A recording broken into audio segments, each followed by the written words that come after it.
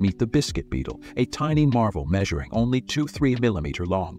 With a velvety reddish-brown hue covering its body, adorned with fine golden brown hairs. These miniature creatures may be small, but their distinctive appearance makes them stand out in the insect crowd. Biscuit beetles thrive in warm, dry environments worldwide, with a special affinity for kitchens and food storage areas. Feasting on dry, starchy delights, biscuit beetles have a penchant for biscuits, flour, grains, and cereals, often making our pantries their preferred dining spot. These nocturnal creatures are most active at night. They communicate using pheromones, helping them find mates and establish colonies.